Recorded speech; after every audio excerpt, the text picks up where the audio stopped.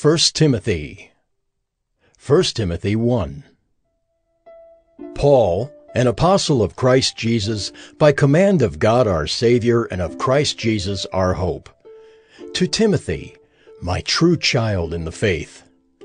Grace, mercy, and peace from God the Father and Christ Jesus our Lord. As I urged you when I was going to Macedonia, remain at Ephesus so that you may charge certain persons not to teach any different doctrine, nor to devote themselves to myths and endless genealogies, which promote speculations rather than the stewardship from God that is by faith.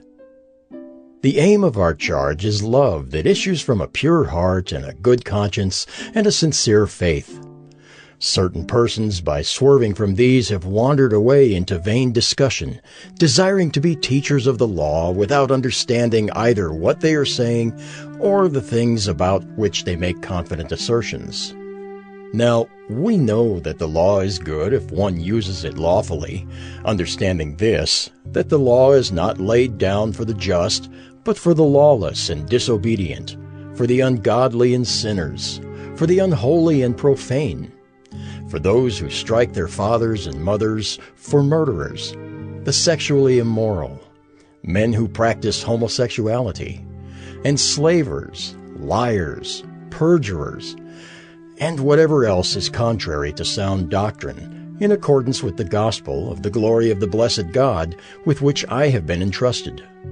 I thank Him who has given me strength, Christ Jesus our Lord, because He judged me faithful, appointing me to His service, though formerly I was a blasphemer, persecutor, and insolent opponent. But I received mercy because I had acted ignorantly in unbelief, and the grace of our Lord overflowed for me with the faith and love that are in Christ Jesus.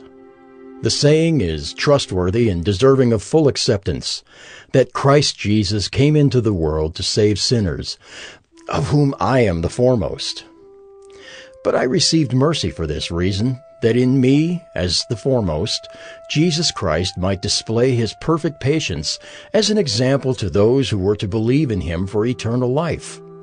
To the King of ages, immortal, invisible, the only God, be honor and glory forever and ever. Amen. This charge I entrust to you, Timothy, my child, in accordance with the prophecies previously made about you, that by them you may wage the good warfare, holding faith and a good conscience. By rejecting this, some have made shipwreck of their faith, among whom are Hymenaeus and Alexander, whom I have handed over to Satan, that they may learn not to blaspheme.